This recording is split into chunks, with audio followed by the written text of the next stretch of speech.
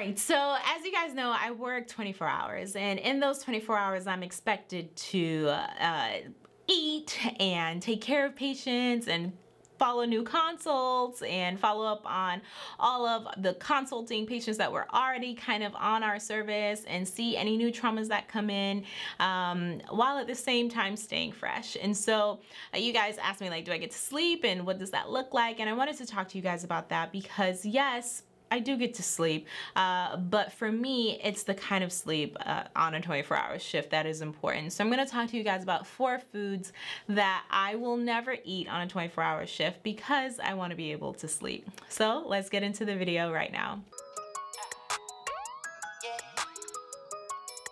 What's up, you guys? It's Adanna. So if you are contemplating a 24-hour shift, let me just say welcome back to my channel first and foremost. If you're new, thank you so much for joining me. But if you're contemplating a 24-hour shift and you're like, well, what does that look like? Well, first and foremost, I'm up from like 5 in the morning on one day to, I'll wake up and go and do sign out and do all of that stuff, and I'll be up at till about 9 the next day, and then I get to go home and take a nap and rest up, and it's all nice and cool.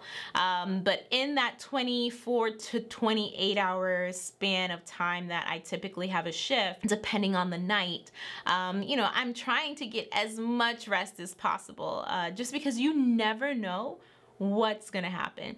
You never know if a new trauma is gonna come in and if it's happening at an inopportune time. Although there are 3 of you on service typically at a time, there's some times when, we're working short and it's not 3 of us. Thank God that those times are few and far between now. But honestly, like if it's back to back to back in terms of the traumas that are coming in, there are nights when you really don't get to sleep at all.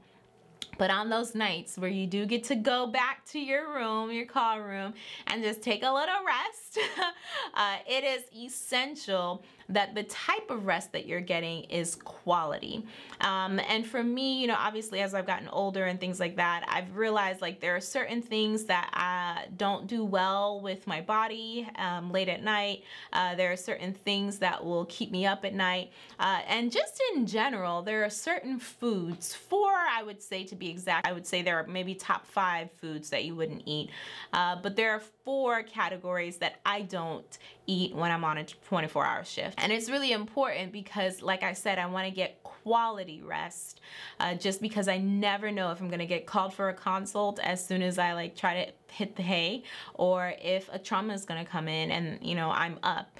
So because of that, the quality of sleep that I get will be imperative to the quality of work that I can give and how I can perform as a trauma PA, which is essential because people's lives are ultimately in your hand, right? So let's get into the 4 foods that I suggest no one eats on a 24-hour shift. And the first one is saturated fats, foods high in saturated fats.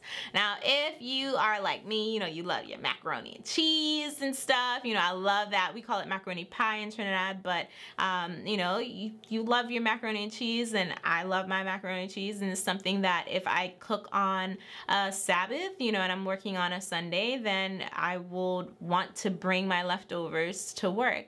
But it's not good to eat on a 24-hour shift because foods that are high in saturated fats, like cheeses, actually do not bode well for good quality rest. Actually, it makes it easier for you to have light rest and not fall into REM sleep, right? And so it is important that you get into that REM mode because you want that deep sleep, that quality sleep. But these saturated, highly saturated foods, things that are fried, like fries, will keep you up at night or will make the sleep that you get very light. So any opening of doors or shutting of doors, people walking outside of your room will easily wake you up, which is not what you want on a 24-hour shift. So I never eat foods that are high in saturated fats, specifically late at night on a 24-hour shift, okay? The next thing I don't do just in general, but I think it's something that you should really hold on to. I know that pretty much almost all of my colleagues drink coffee and intake caffeine. However, foods that are high in caffeine, like coffee, or, you know, things that have like chocolate in it that has caffeine and sugar and sweets, those are also something that will prevent you from getting quality sleep. So I don't drink caffeine on a 24-hour shift. I really don't partake in caffeine just in general. That's just kind of how I grew up. However, caffeine makes it very, very, again, easy for you not to slip into that REM sleep mode. And therefore, it is imperative, if you are trying to get quality rest, that you do not partake in that. Specifically, like, especially if you're like right before you're about to go to bed and then you like chug a big cup of coffee. Like, who does that, right? Do not drink or partake of foods that are high in caffeine or things like chocolate. Now, speaking of chocolate, your girl loves I love some like sweets in general. Like I don't like milk chocolate. Like I'll eat milk chocolate. I don't like dark chocolate. And like hates when I say that because, you know, he's dark chocolate. He's like, why'd you marry me? I'm like, oh, because I like dark chocolate men. Okay, like let's go there. But I don't like dark chocolate as a sweet. However, I love like white chocolate. And you know, I'll like eat a cake or something like tres leches or like pineapple upside down cake. Like those are my favorite things, or a cheesecake. But I will never eat a sweet right before I'm about to go to bed.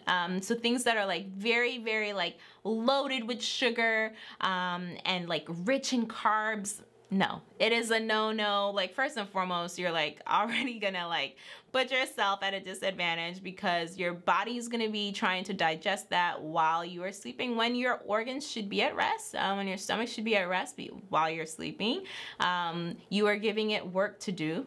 And so you're taxing it. That's also going to hold on to those carbs and, you know, put on those extra pounds. And that's why oftentimes you see people that work like these night shifts and things like that, 24-hour shifts, you know, they get a little bit rounder in the midsection and lower section over time because we're snacking and, you know, eating candy and, you know, little tidbits of anything that has a little bit of sweet or sugar in it to kind of keep yourself awake and ready when you're like actually like actively doing stuff.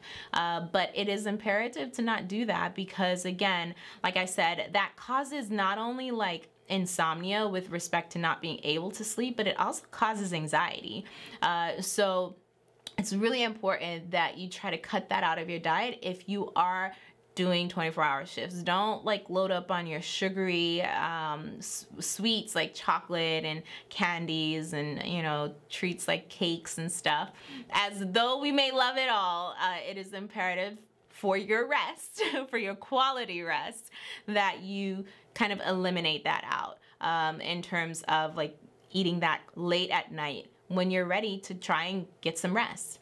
I mean, there have been studies that have showed that when you eat foods that are very like high in sugar, loaded up with sugar and carbohydrates, that the insomnia that you experience will reduce, obviously, your immune system because you're not getting the quality rest that you need.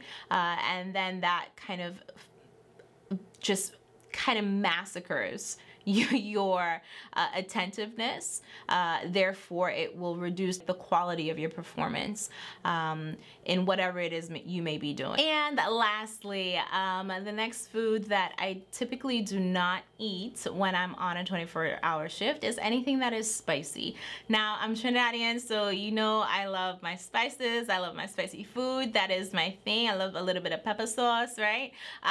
But ultimately, things that are high in, you know, like in spices or acid-inducing foods like tomato or, you know, things that are pickled or citrus fruit, what that induces is heartburn, right? It increases the acid in your stomach and it induces heartburn, which again leads for restlessness, and it leads for waking you up at night with that burning sensation in your chest, which you don't want. So definitely do not eat spicy foods when you are on a 24-hour shift, or if you're trying to get sleep, or if you know you're trying to just go to bed at night and have a restful night. It's important that you kind of eliminate that out of your diet late at night. Things that I kind of like lend towards, or is something that a little bit more healthful, right? You know, like a banana or something, some little light snack. I really in general try not to eat after like 7 p.m., 8 p.m. the latest, especially when I'm on my 24s, because I'm trying to like jump into bed as soon as possible. Just even if it's to put my foot up, just to be relaxed and rested for when I am up next to be in action. And so it is important that you get into a way of doing things and see what works well for you.